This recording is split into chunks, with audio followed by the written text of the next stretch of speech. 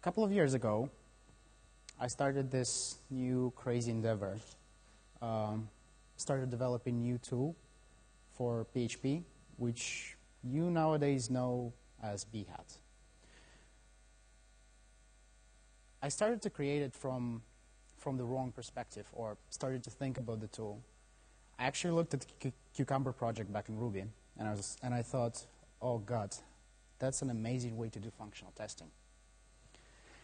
And I kind of started to write the tool with this mindset, like this is an awesome functional tester. And then over years of developing Behat, I started to learn things which weren't actually related to testing. I started to learn the underlying principles behind BDD and Behat. I started to learn that there are more important things, far more important things than testing or even tools. So now I'm in kind of this weird state, and we have this running joke in our company where I spent 4 years building a tool, and now I'm spending time going around the world and teaching people that they shouldn't use it. Obviously, that's just half true. Otherwise, I wouldn't talk about Behat during this presentation. But I think that's enough for introduction. Who's me? I am BDD evangelist. I'm BDD practice manager at a company called Envica. You probably know me more as a creator of multiple testing or BDD frameworks in PHP, such as Behat, Mink, PHP Spec 2, Prophecy. I also contributed to different open source projects throughout my lifetime as a developer, to Symfony 2, Composer. And yes, that's totally a picture of me starting Behat 4 years ago. So what this talk is about? I want to drive you through my understanding at this moment in time of what BDD is and how it is beneficial to use it. Of course, with Behat, but I will try to explain to you the underlying principles behind BDD, why it is important for you to understand them, why is it important for you to use them, and how they can make your life different as a software engineer or company owner or maybe a tester. So we'll start from talking about what is behavior-driven development, where it came from, what does it mean, why people created it. Then we'll talk about why would you use behavior-driven development for anything. Why is it beneficial to think about behavior-driven development? Why is it important to shift your development or delivery process in the company to do BDD? Of course, then we will talk about how to do BDD in the company. And only afterwards, we will talk about how to bring automation into this process. And yes, I'm aware that it's behavior-driven development with Behat talk, and we will start talking about Behat in the second part of the talk. But it is important to go through phases 1, 2, 3 in order to understand where I'm coming from. And at the end, we will close up talking about one of the most important concepts behind BDD that people kind of lose a lot, ubiquitous language. So let me start from talking about what is BDD. So back in 2009, Dan North, that's the guy who coined the term behavior-driven development, came up with this long description of what BDD is, and people just use it as a joke nowadays because it's so long and convoluted, but I think it fairly clearly describes what BDD is. So let me introduce it to you. So in Dan North's mind, BDD is a second-generation, outside-in, pull-based, multiple stakeholder, multiple scale, high automation, agile methodology. Now, this sounds like very overly cryptic sentence, even if it's a sentence. But at the same time, I think it clearly describes what BDD is and what BDD does, because it does so many things on so many different levels. What I will try to do now, I will try to introduce you BDD from the perspective of every single line in the slide. So let's start somewhere around 1970. So probably everyone is aware with this diagram. So this is waterfall. People know that waterfall was a predominant way to deliver software before Agile. What people don't know is that there was a way to deliver software before waterfall. And this way to deliver software was used all over the world, like in companies like IBM and companies like Apple at the beginning. So the way you were developing software before Waterfall is you give a task or you have an idea as a software engineer. You go for 2 weeks developing software, and after 2 weeks you come up with something working like Vim or Bash. Obviously, it did work for small, exciting tasks like creating new text editor, creating a Bash. But it didn't work that well for the big project that started emerging around 1960, 1970.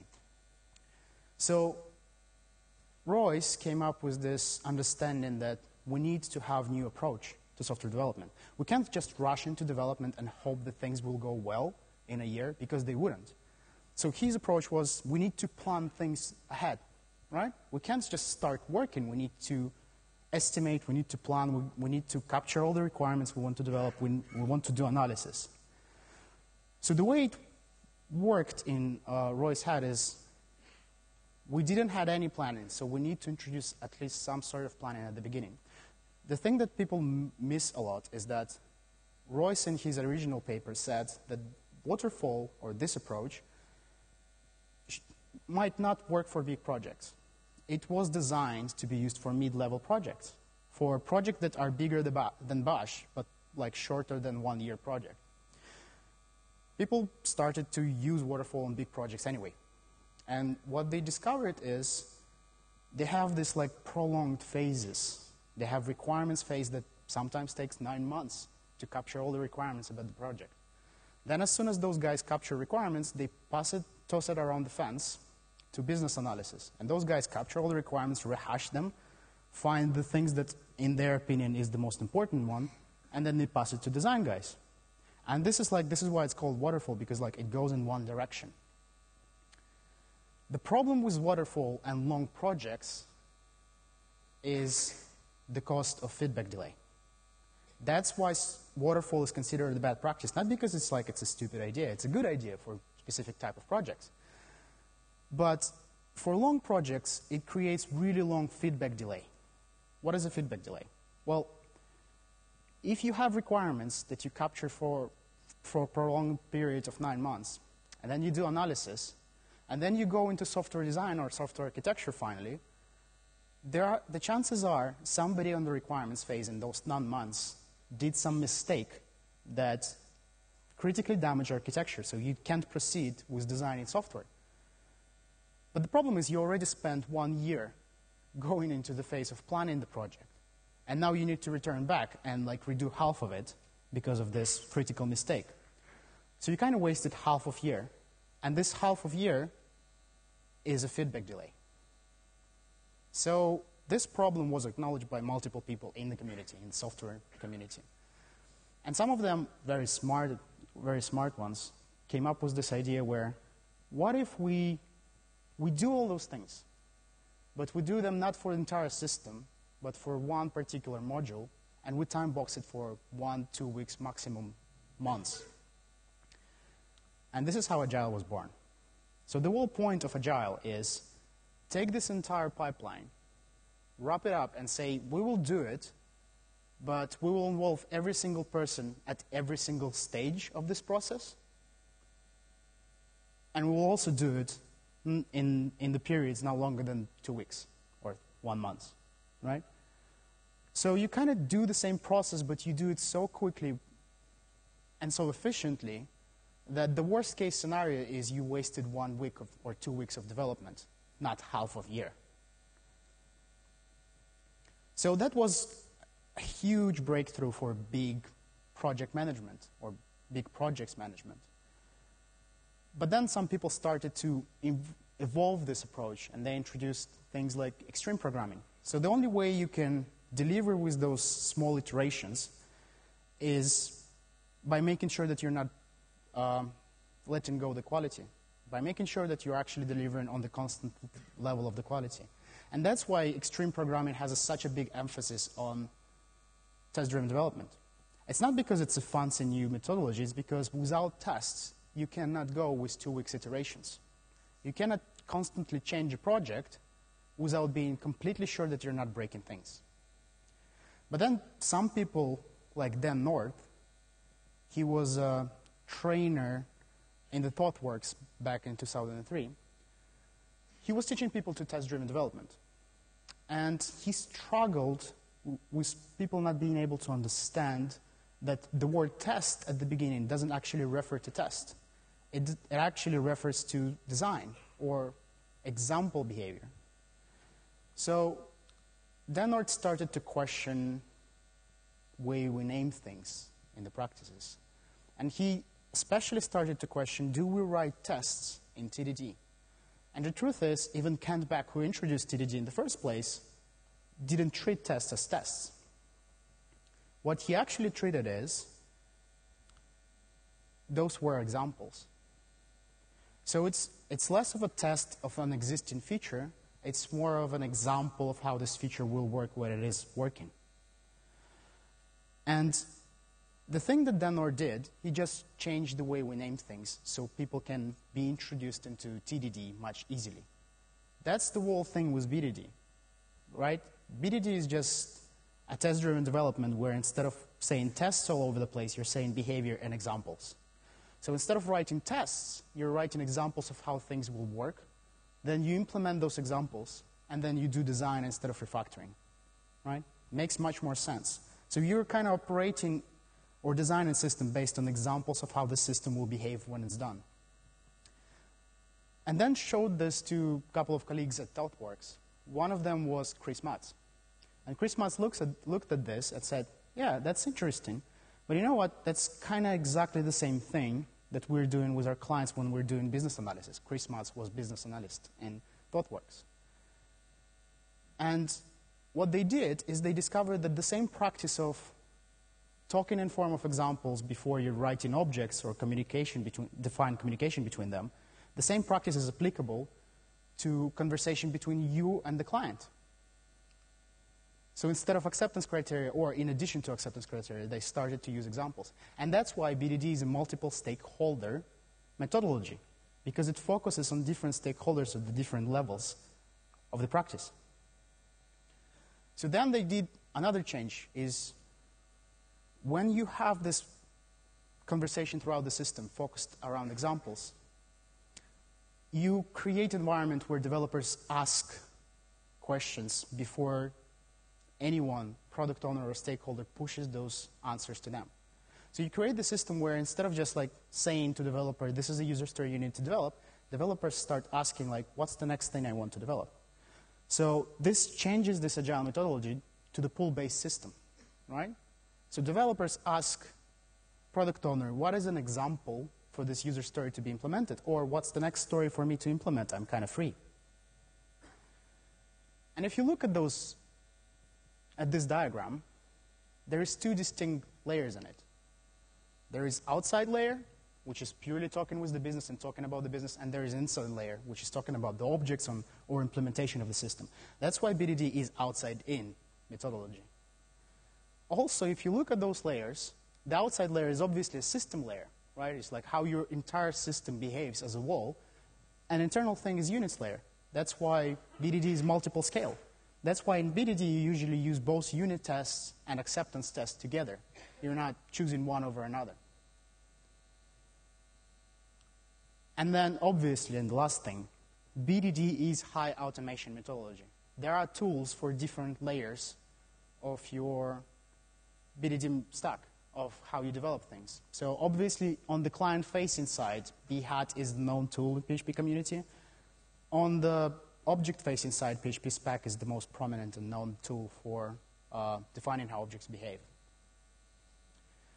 So this is a prolonged definition of what BDD is. But if you'd like to put it in a very, very simple and distinct definition, Liz did it better than anyone. BDD is when you use examples in conversations to illustrate behavior. That's BDD.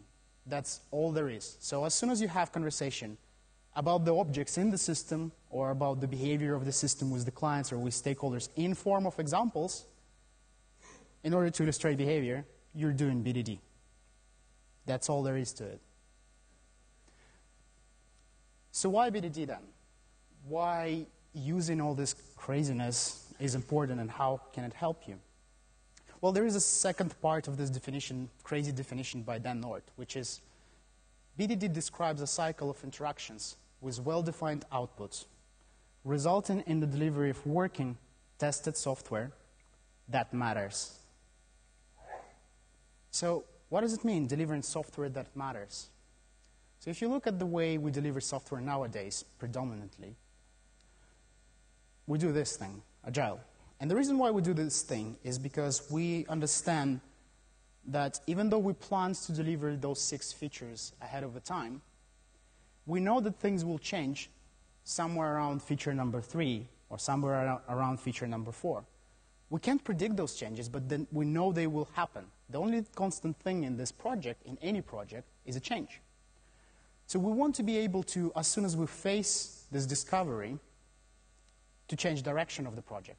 Right? Instead of those last 3 features, do some other 3 features, right? Spend the time of the project and budget of the project doing the things that are most relevant at this point in time.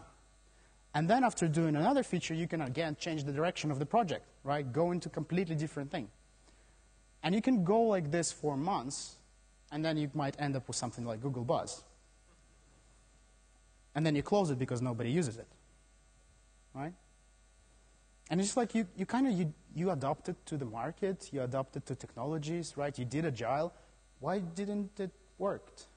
Well, the truth is, if you look at the researches around the world about how we deliver software and how people use the software, the most prominent research is by Standish Group. Says really scary notion of how people use it. So Standish Group states, but based on their research, 45% of features we deliver on all the projects are never used by anyone. Almost half of the features you deliver on your projects are never used by anyone. But wait, it gets even better. Only 90% of the features are rarely used. Not only 19% of the features rarely used. 16% of the features used sometimes. 13% of the features used often, and only 7% of the features are used always, right? Out of your 300 user stories backlog of requirements, things that are required in order for project to succeed, only 7% will be actually always used by your users. So the industry level notion is we deliver waste in form of hundreds of features a year, right? And as a matter of fact, like we started to think about it in my company like a year and a half ago, or actually even more, like a couple of years ago. And we started to look at things that clients care most about. And what we discovered is, which is highly controversial, but that's what we discovered, your client does not care about your scope, right? He doesn't care.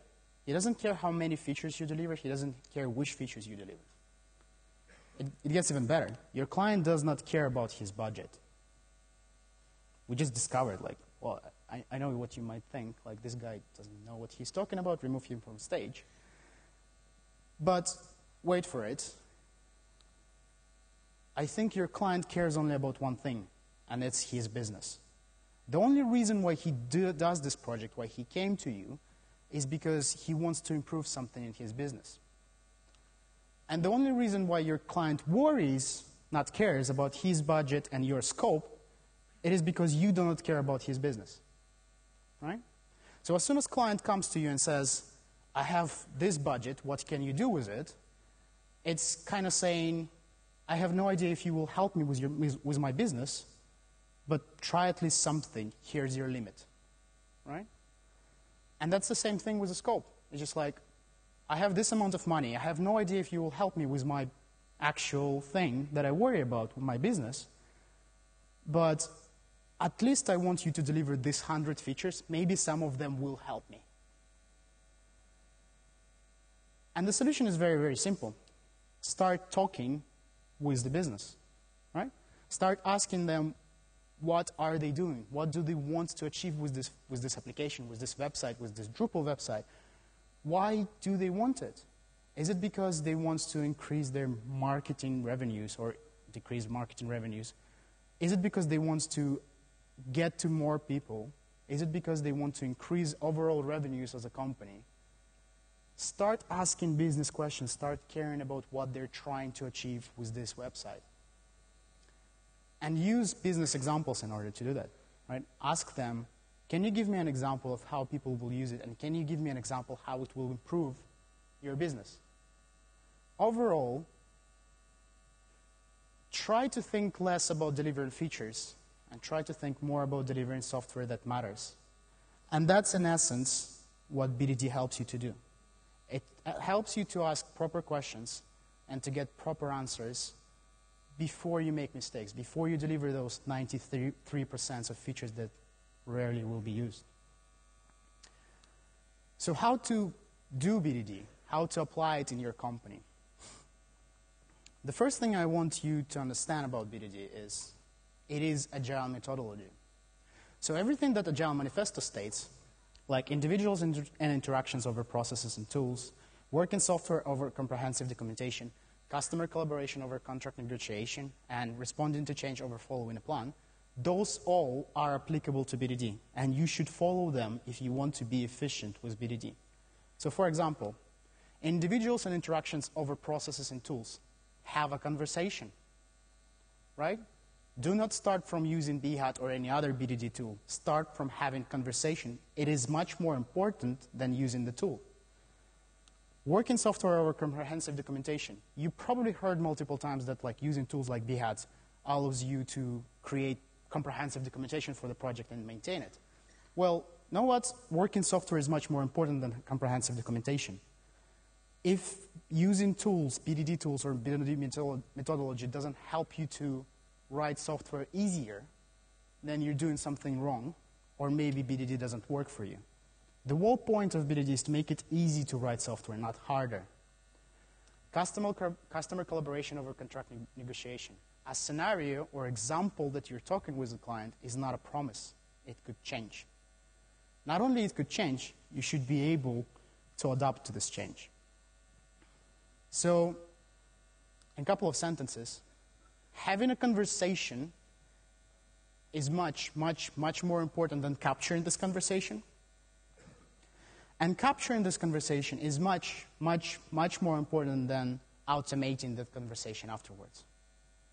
So the simplest way to start with BDD is start from the conversation. Start having a chat with your client, right? Start talking with him. Start asking questions. So for example, when he comes up to you and says, when browsing an article, users should be able to see related articles. Start asking him, why would anyone want this feature? Who will benefit from this feature when it's done? What does he need in order to get this benefit? For example, in order to have that cool feature everyone else has, right? Related articles. Well, that's the wrong answer, right? It's just like you're just ripping off your competitors, including the features that nobody else uses. In most cases, you will rip off features that nobody else uses. The actual answer is in order to read more interesting articles. As a user. Well, user is the most generic way to define people that use your software. User is anyone and no one at the same time. In this particular case, you're interested in somebody reading your articles. It is definitely a reader, not a user. And the feature that you're trying to deliver is related articles to the one you're reading. So in order to read more interesting articles, as a reader, I need to see related articles to the one I'm reading. Clear benefit, clear beneficiary, really clear why this feature should be in the project. And when you have more than one in the list, it's really, really easy to identify which feature delivers what value at which stage. And you can show it to your stakeholder and ask him to prioritize. Give this list to stakeholder and ask him, what is the most important bit to be implemented at this stage of the project? And he will be happy to put numbers next to them. He will say, in order to read more interesting articles, that's kind of the benefits I'm aiming for. I want people to read more. That's a high priority. work on this one. And then you have your feature, right? You want to work on it. But this thing is just a narrative. This is just a user story in the classical Agile terms. What it misses is, it misses this classical promise of Scrum or Agile having a conversation. You have your user story, you didn't have a conversation about how this story should be delivered, how this feature should be delivered. So this is where BDD comes in. And BDD says, not only you need to have conversation, you need to have this conversation in a very specific format, which is examples. So you start asking questions like, okay, seeing related articles to the one you're reading, can you give me an example? What is the simplest possible example of this feature working? Okay, well, the simplest possible example of this feature working is seeing an article with the same word in the title. So if we have two articles with the same word in the title, we should probably see it. Okay, can you give me exact example with exact article, how it will work? And this is where you go in even deeper. So the format that people use most, it's not the only one, but people use most with BDD. It's given when then. So given a context, when some event occurs, then the outcome should happen, right? Or then some expectation. So in our case, given there is a DrupalCon is awesome article, and there is DrupalCon schedule article, both of them contain DrupalCon, right? When I read the DrupalCon is awesome article, then the DrupalCon schedule should be in the list of related articles, right? That's it. Very simple example of behavior you're expecting. Then you start asking more questions. Can you provide me different example where it works differently? Maybe not titles. Oh, yeah, right, we have tags. So we can see an article with the same tag in the list of related articles. And you can go on and create another story. Given there is a DrupalCon is awesome article tagged impressions, and there is a Drupal 8 is great article tagged impressions. When I read the DrupalCon is awesome article, then the Drupal 8 is great should be in the list of related articles. And then you can start asking questions, in which context this wouldn't be true? And you can come up with examples like not seeing an article with the same word in the title if it is ignored keyword. So you can have some commonly used words that you don't want to be considered as related keywords. Okay? So this is your user story, and this is your examples of behavior, of how people will use it. You print it, you give it to developer puts it on his table, follows it line by line, implements it, you're done. You're done BDD. Right? Notice no automation. It's absolutely fine and possible to do BDD without using Behat or using Cucumber. You can do it because the essence of BDD is talking in form of examples. Conversation is more important than tools. So some tips and tricks. There is a set of key questions you should ask your stakeholder or product owner when you're having this example conversation. The most simple one and the basic one, can you give me an example? Like, we should not allow payments over £10. Can you give me an example of this? What do you mean? Like, can you give me an example of somebody paying more? What happens in this case? Is there a context in which this example wouldn't be true? Is that the only outcome, or is there other outcomes? Does the user have full control over this feature? Right? Or maybe somebody else have a control of it. So that's BDD in a nutshell. But you know this talk is called Behavior-Driven Development with Behat. So automation should kick in some phase. So even though I said you can do BDD without automation, automation adds a lot of value on top of it, but only if you have this conversation in the first place. So if you look at this feature, it is very, very structural. And it's like every single feature have this same format in which it is written, just because you want to bring structure in your examples. But we know as a software engineers that everything that has structure can be parsed. And that's what Behat does. It just parses the features that you created together with your stakeholders, with your product owners. In a nutshell, what Behat does, it asserts your application against your features. Right? It takes your features, which are examples of application working. It takes your application, actual application, and checks if they match. That's all there is. On the very basic level, Behat is a very basic tool that does one thing but does it well. So instead of just printing this feature that you had and giving it to developer, you just copy-paste it through your chat messaging system to developer. He takes it, dumps it into .feature text file inside the project, puts it into the features folder. It's just .txt file. Installs Behat via Composer or by downloaded Behat file, and then runs Behat --init. So Behat --init creates test suite. Actually, it creates just this one class for you. It's just a simple PHP class that implements one empty interface. That's all there is to it. The reason why this class is there is because you kind of need to explain to Behat what does it mean, this feature working in your application, right? You need to explain to Behat how he should test every single step you wrote in your scenarios, in your examples. How should it test it against your application or in your application? So this class is a mapping mechanism between your application and your features. So next time you run Behat, it actually tells you, hey, I have no idea how to test those things. I actually can't find the matchers or roads for those steps. But don't worry, here are a couple of step definitions. Behat generates methods or those routes for you automatically, together with a matching pattern. All you need to do is just copy it from the terminal and paste it in your feature context file. Or you can just run Behat with --append -snippets. It just takes them and copies and passes them into the feature context class for you. So you have them there without even copy-pasting. Then you run Behat again, and you have this thing. So this is where your feedback loop starts, right? You run your feature, you have two scenarios. Both scenarios have a lot of steps. Behat found step definitions for them, but like you have pending definitions. Pending definition means Behat still doesn't know what to do, but it kind of knows that you started to define, to tell him what to do. And this is where outside-in process kicks in. You're kind of here.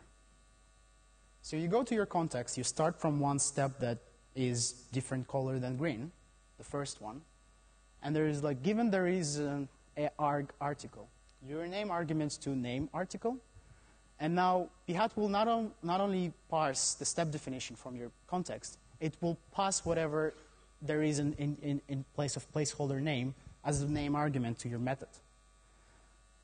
And then you can write code like this.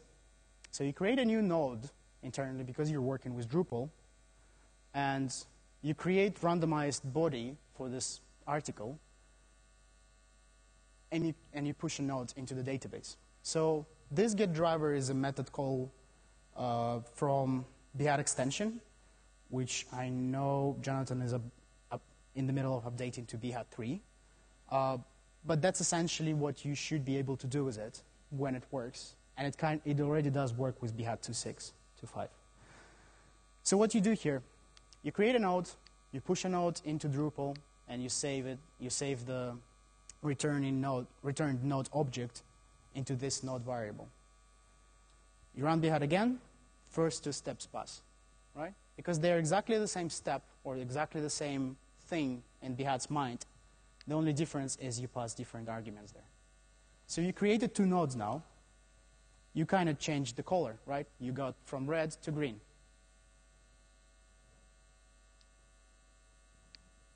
But now you have another step failing. So again, you're in the red state. You go into your context class, and you add another step definition. And in this case, we're using Mink to go through the web interface and actually get this particular node page, right? We're on Behat again, and another step passes, right? We're getting to this node page because Drupal successfully created it. Again, the green state.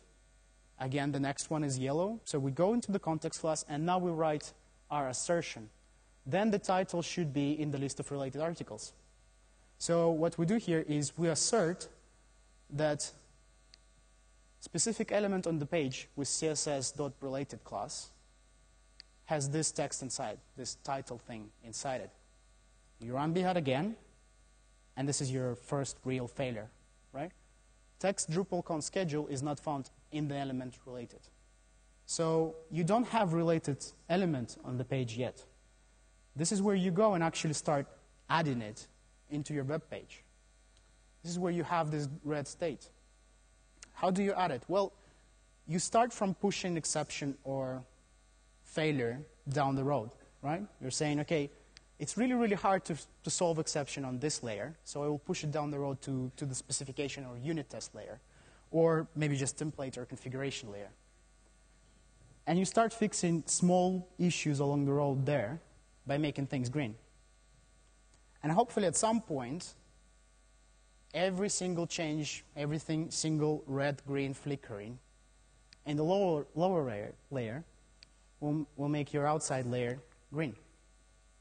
And that's the point where your scenario, your first scenario, becomes green and you're done with part of functionality.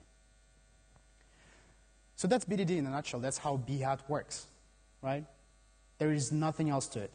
Have a conversation, write this conversation down, pass it to the tool, and just use it as a developer to test-driven develop your application. Except instead of using tests, you're using examples of how your application should behave. So the last bit of this presentation.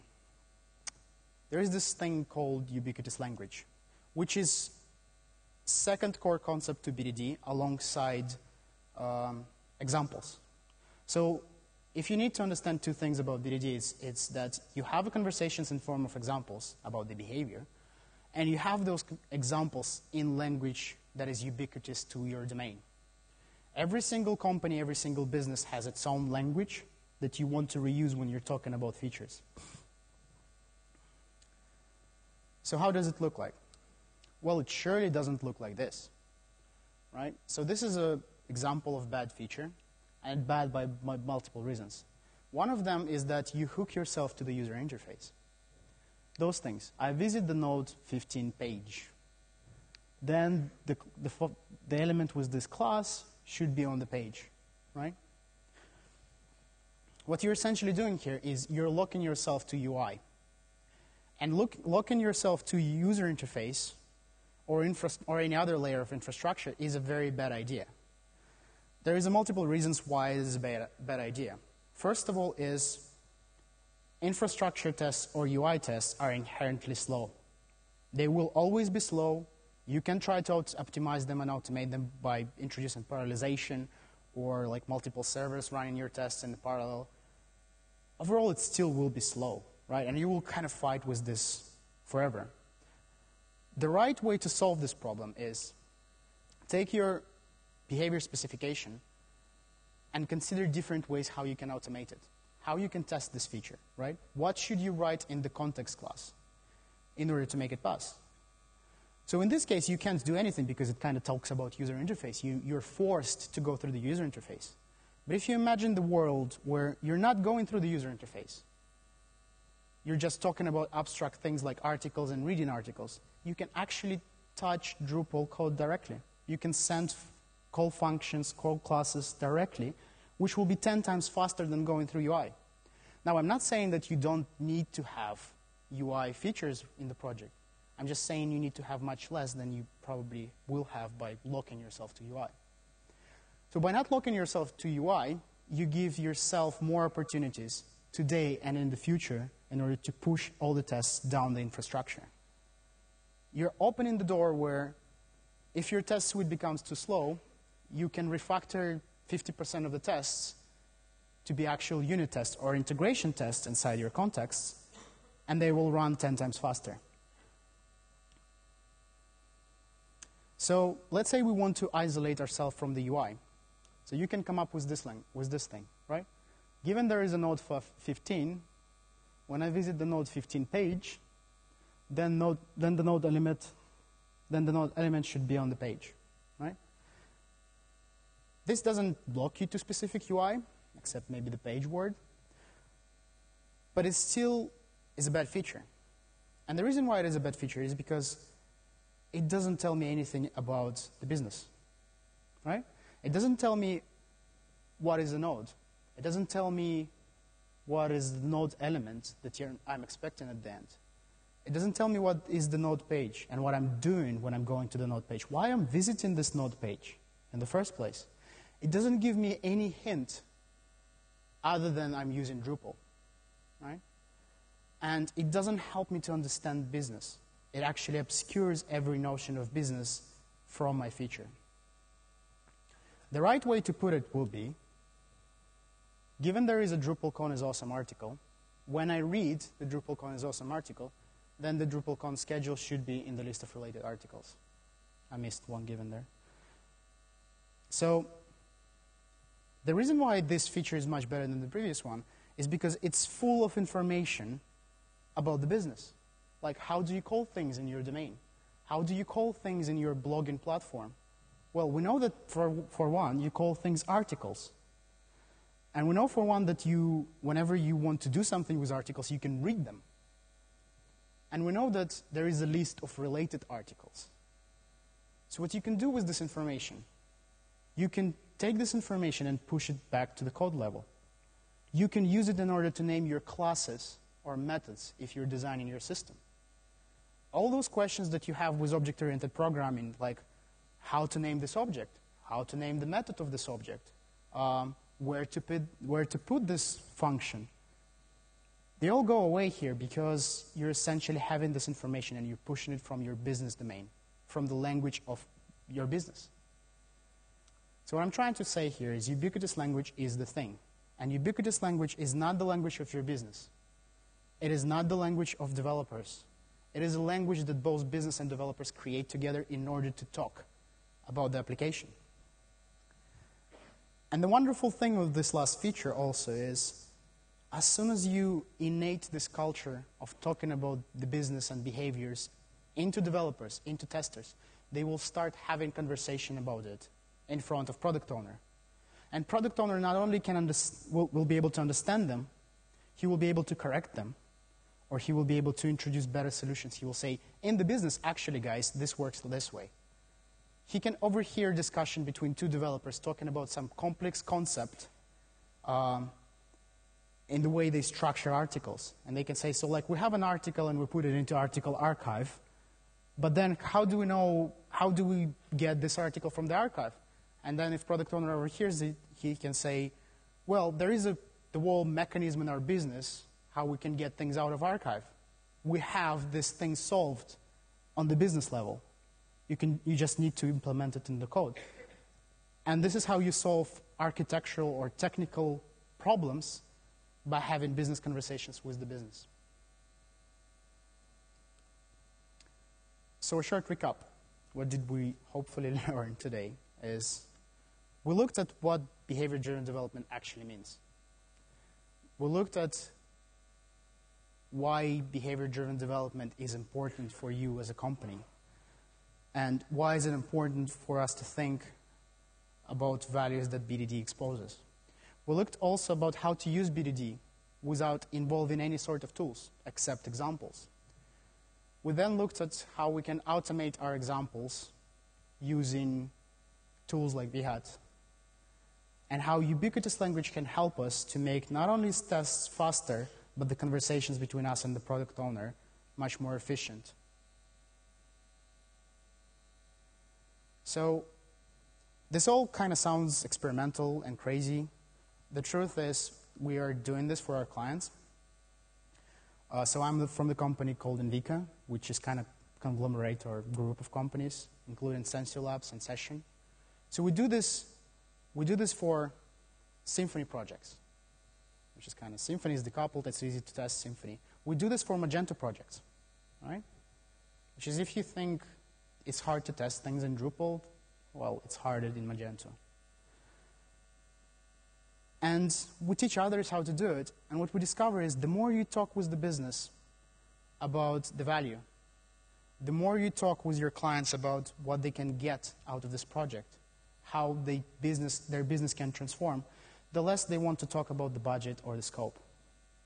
So we literally have this process at the company called Discoveries, where we go through 2 weeks of talking with the clients. And during those 2 weeks, we ask those questions. At the end of 2 weeks, clients, it doesn't matter how old school client is, he stops caring about how much money he will lose with this project or how much features he will get at the end. because he started caring at this moment that we can help him to earn money. So instead of worrying about how much he will waste or lose on this project, he suddenly thinks about how much he can earn. So that's it for me for today. Do you have any questions?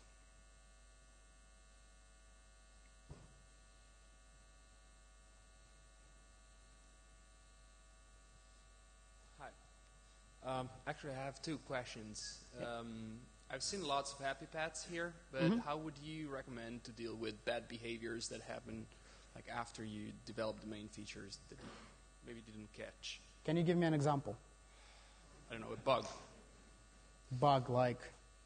I don't know, the infinite scroll broke. Right. So the first thing you want to do is you want to identify, is it a bug in the business behavior, in something that is really important for the business, which could be infinite scrolling, or is it a slight issue in the way you present information, right? So like in any application, there is two layers. There is a business automation layer or core domain of your application, which actually does the job, and then there is a feedback layer, which is your UI thing. So the question you need to ask is just like, continuous scrolling, if it doesn't work, does it damage the business? Possibly, yes. Yeah. So you need to be sure, and as soon as you're sure about like does it actually impact the business, you could have this conversation where, how do we make sure that we're preventing this from happening? Generally, the way you use examples and the way you have this conversation, you're not talking about defects or bugs in the UI or in the whole application. You're thinking about defects and bugs in the logic, in the core business domain of application. So for example, if your core functionality is showing top 10 articles, and then when you scroll more, you can see more, like 10 more, then that's the behavior you will cover, right? So that's how you will develop it. You can develop things at the different layers. So in your case, when you have rich front-end behavior like infinite scrolling, I might have one feature and test it on two different sites. I might have one particular example or Gherkin feature, this feature file, and use it on the front-end layer with like Cucumber.js, for example, and test like infinite scrolling there, just purely in the browser as a unit test or integration test on JS side. And then I will have a separate one that tests like API on the back end, because that's probably how you will implement it, right? You will implement it through API. So I will have a feature that describes this behavior if this behavior is important for the business. And then I will try to find a way how to automate it in the way that is efficient. And it's like going end to end is probably not, is less efficient in this case. I kind of went all over the board. So I think the answer is, how do you discover those things? The rule of thumb that we use is, as soon as like nobody comes up with an edge case during the initial discussion, and you have 3 people in the room usually having this discussion, tester, developer, and client. So if no one of them came up with this edge case, probably it's not that important for the business in the first place. Maybe it is, so then you add it later on. But you don't add edge cases just because there are edge cases into your scenarios. You add things that are important for the business. So as a good example, like with scrolls, infinite scrolls is kind of hard. Good example from the different perspective, you have form validation, right? So as a business, you care only about 2 binary states.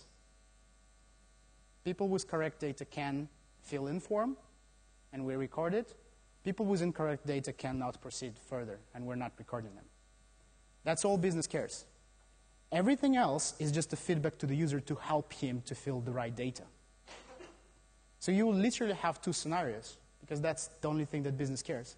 And then you will have separate small workflow where you will try to improve UI, either with JavaScript front-end validation or maybe back-end validation. But that's kind of separate thing altogether. Did that answer it? Yep. Second question is, with an already existent project, how would you start integrating Behat to kind of, bring it in and maybe also covering the old features that weren't covered? So again, you always start from conversation. Like, you find a way to have this conversation. So, and it depends how development happens. Like, if you implement new features on the project, you have this conversation about the new feature, you write it down, you automate it with Behat, right? There might be bugs in existing system or some changes that you want to introduce, and obviously you didn't describe how they worked in the first place. So you need to backtrack a bit and talk with your stakeholder about like how this feature was intended to work in the first place. And you have the same conversation, so like, can you give me an example how it should work? So you still can have those conversations on existing projects. And as a matter of fact, we use it on multiple legacy projects, this practice. And it's like, it has a lot of benefits. If you have a system which you have no idea how it works, that's a very efficient way to discover what it actually does and how it should work, and fix a couple of bugs along the line. Thank you. You're welcome. Anyone else?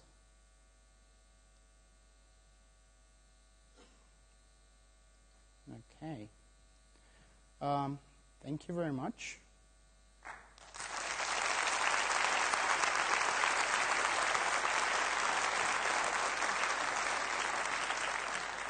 If you're interested in us helping you in form of training, coaching, or maybe sitting next to you on your project and start helping to bootstrap it with all those wonderful things I talked about, also we have Behat stickers. Find us on the stand number 309. Thank you.